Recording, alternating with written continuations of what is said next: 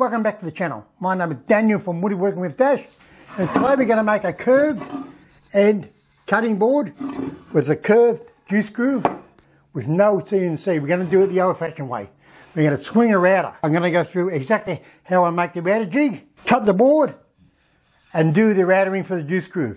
So let's get with it, guys. Let's make a cutting board with curved ends and curved juice screws. Should be fun, guys. Let's go. Sorry to interrupt, but I got a favour to ask. In my next video, I'm going to be doing my top 10 jewellery boxes that I made. So it's going to be a very, very long video. Channel's struggling at the moment. I'm not growing much at all. And it's very hard to keep making videos like this if I don't grow. So I'm just asking you for a favour. If you can just watch a bit of it, or just leave it on overnight. It'll be about 3 hours long. So if you can just leave it on while you go shopping, it would just really help the algorithm push me out to a lot more people. Other channels have done this and it's worked well for them. If you haven't already, please subscribe, because I'm really struggling for subscribers. I'm really struggling for watch hours. Thanks, guys. Now back to the video. A curved end cutting board with a curved end juice screw. Doing it my way, of course. Now we've got to glue up the board. We'll start with some rubber wood and some walnut. These are finger jointed plantation timbers that I get from the big box store. They normally sell them as like bench tops. Great for making cutting boards, and they're at a reasonable price too. And I'll highlight it with a timber called Jarrah. It comes from Western Australia. They also grow plantation Jarrah now, so it's good to use too. So it's good to use sustainable timbers in our woodworking, guys. I cut the slabs down to 40mm, and I did that on my little saw, I think. But if you watched the last video, you would have noticed how I bragged about getting a blade from Amazon real cheap for my table saw, and I checked out the price. I was going to save myself $100. Well, the blade came. Wrong bore hole. I've got a 30mm arbor away from the United States with a 25mm arbor. I hope you enjoyed the trip, but they had to send it back. Damn. Anyway, I'm waiting for the Black Friday specials now. I'm such a cheapskate. I'm waiting for the Black Friday specials now before I order the new blade. So I ordered another blade this Friday. In the meantime, I put in one of my older blades, which is blunt as the other one. So we'll cut these now to 40mm now on the small saw, on the small battery operated DeWalt saw. And we'll take it from there, guys. This saw works really well, guys. Battery operated. It's got a very thin blade in it, but bloody works really well. Look at that. Cuts through it like butter.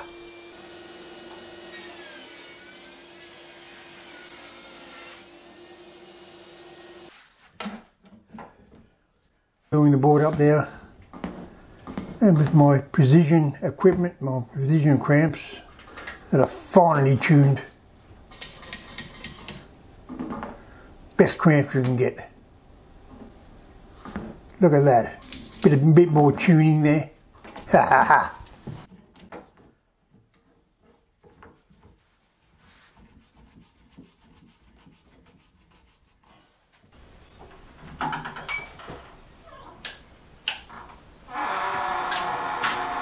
Another glorious day in the shed. Yay.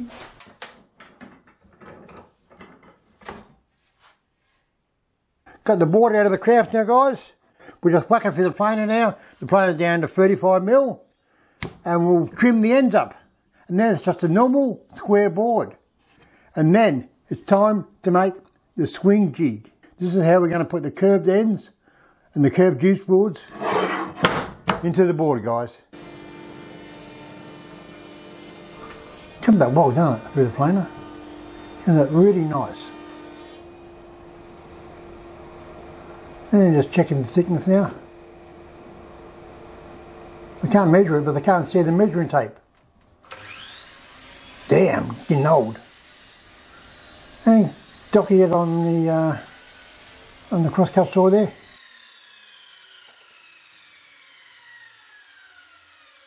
The board plane down now, come out great, and I trimmed the ends up.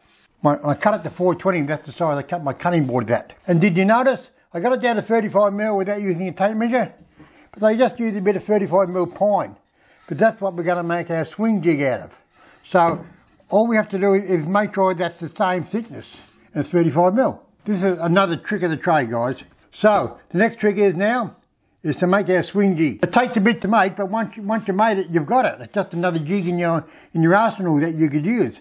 And as we go along, you see it's not that complicated. I'm just going to explain how I make this jig step by step. You're going to start with the baseboard. I made mine out of a bit of charcoal 16mm MDF I had laying around. And I made it 770 by 550.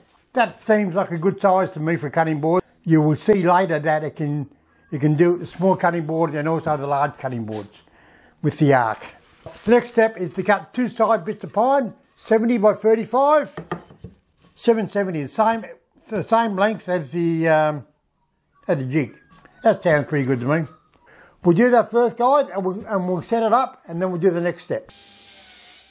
Okay, cutting the pine.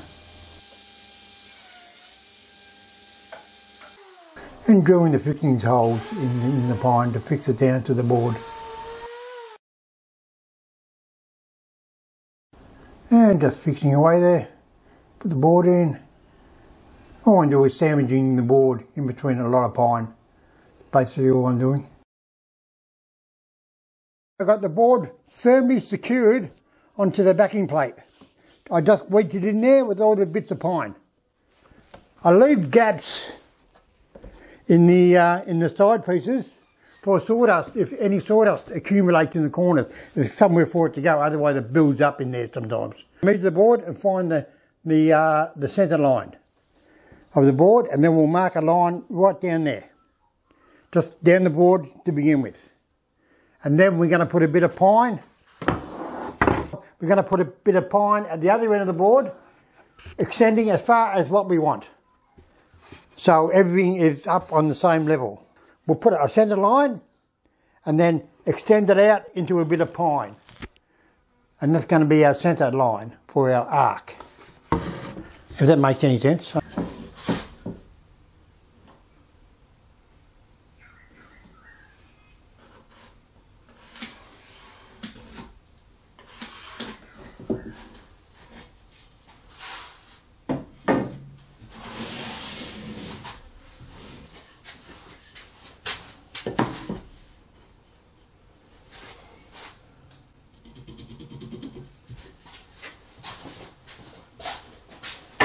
I probably won't need the extension piece for this project, but I need it for other projects. So that's why I made it that long.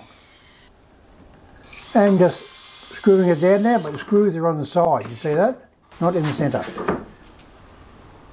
And just extending the centre line now, down through that piece of pine. Okay, the main jig's all finished now. We've got the board securely locked in there. Now we're going to start on the second part of the jig, which is the router part. So first of all, you need a router. I'm just going with my little Aceto cheap router that I got from the big box store. But once it's set up, I'll just leave it set up. I don't use this one very often. And for the plate, for the timber plate, I'm going for a bit of 6mm ply. You don't want anything too thick, because remember, you've got to go through all the timber and the plate and lock it into your router. So there's a lot of meat there. And for the cutter, I'm going with an upcut spiral 1/4 inch bit. I normally go for down cuts, but I want to clear the groove, because we're going to do this in multiple passes. But the cutting board is 35mm thick. We're not doing that in one pass, guys. I give you the mail. We're going to do it in about 10 to 12 passes, so we take a little bit at a time. That's my whole philosophy in woodwork. Just take a little bit at a time and don't put your tools under pressure. So we've got all the components now. 6mm plate. I made mine about 800 long. So now we're going to draw a line straight down the centre of the plate. I made mine 150, so I'll draw a line 75mm down. We'll mark where we're going to draw a hole.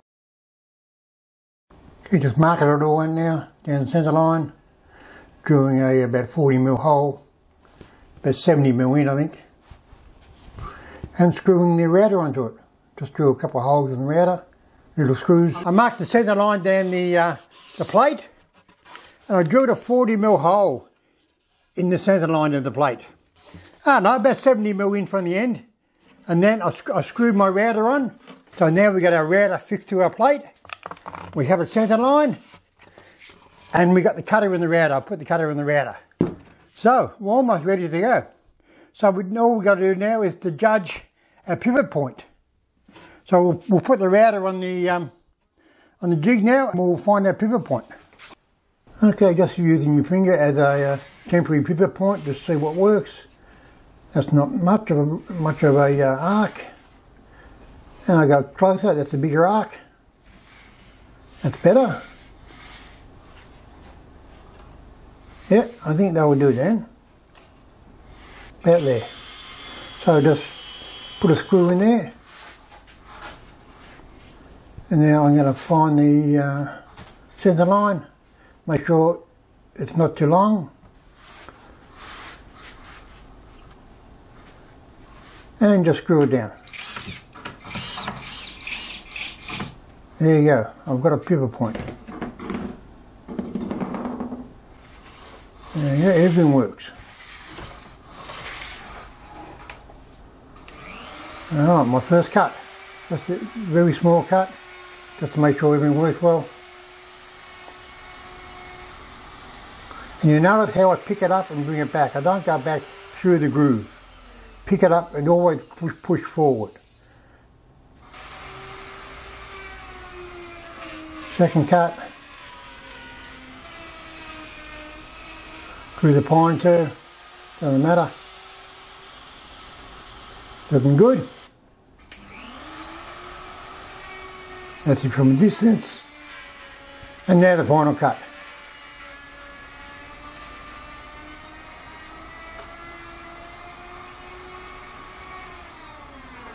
And I have two wedges left over, which will come in handy in a minute. You watch, keep them, don't throw them away.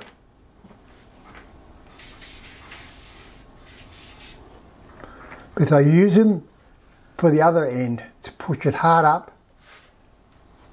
to the board, but I can't adjust the centerpiece, can't adjust the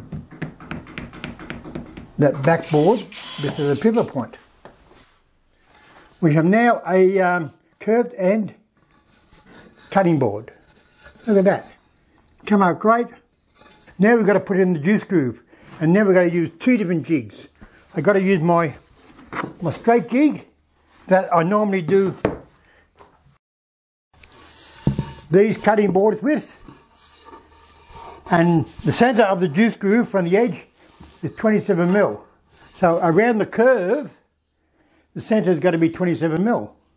So now we have to shift the router. So now we have to change the cutter in the router, and we've got to shift the router back. And then put stoppers in, so we can't muck it up. Okay, just drawing a line, 27mm in. And using the wedges now to get it all in position. But I've taken a bit off each end now. And I've changed the cutter. And now going back 27mm. You see that? I went forward to the router. That makes the router come back. Only on the router plate, the pivot point always stays the same in the bottom board. I'll say that again. The pivot point always stays the same. Don't never adjust the pivot point. Okay, just putting in the stops now. Setting it up. There you go. Can't go anywhere. Turn it on, drop it in the centre. Go back on the forward. Don't let it stand in the one position because it will burn.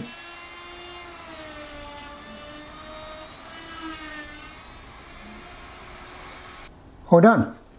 Now I'm doing the straight groove with the other jig. Put some stops in there too.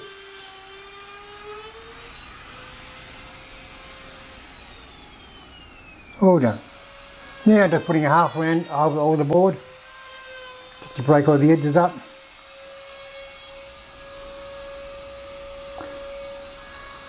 And around the curve it goes. We're almost there, guys. Come up great. And I've rounded over all the edges. So all we've got to do now is sand and oil. And we're there. It's been a bit of a journey, guys. But I'm glad I made my curved juice groove. You see that it's not that hard. You just got to do them in steps. Do them in steps. And you can just about do anything you like. I like to make a lot of curved shop fittings that way. Doing it, swing in the router. It's an old traditional way of doing it. So we'll just sand this up now and we'll give it an oil. The oil on there, already popped the grain. Look at that, guys. I should get a tail with a steady, shouldn't I? Yeah. I should. Anyway, it's all coming up well, look at that. Great, that looks great, doesn't it? To the edges. We're all done. A cutting board with curved ends and curved juice grooves with no CNC, guys. Came out great, really nice. Took me all day, but it came out really nice. Just goes to show that you don't need all the big fancy equipment to do complex work. You can do them the old-fashioned way, like we used to do before we had CNCs, with routers and jigs. But it came out great, came out great. Thanks for being with me today, guys. I hope you enjoyed this long video about how to make a curved end cutting board. And please subscribe, and we'll see you in the next show where we'll be making probably another cutting board, but as you know, my way. See you guys.